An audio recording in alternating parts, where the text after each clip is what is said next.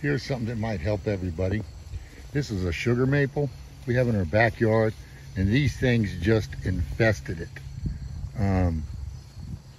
So what I did was, I've killed, I don't know, hundreds of them already, but there was clumps of them as big as a football, and I kid you not. What I did is I've got like a garden hose. It's got a pretty good spray on it. I knocked them all down out of the trees. Once they're out of the trees, what they do then is, you would think they would fly back up, but they don't. They walk.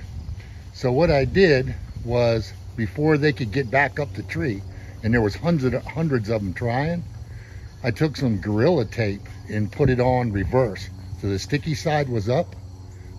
You can actually see right to the left of the lanternflies, you can see the little glistening. It almost looks like it's raining. There's so many of them up there, they're up higher than what the hose will reach, that it actually just comes out of there like rain. But anyway, once you knock them down, they try to walk back up.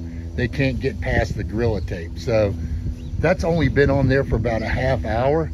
So maybe if you're having the same problem, you can do something similar, or maybe you've even got some stickier tape. But once you get it on there, they really can't get up it. Now they will kind of flip and fly off of it, but they try to come right back up. They never fly up into the tree. They just fly down onto the ground. You can see them there just walking around, and then they'll just start coming up the tree again. So hope this helps.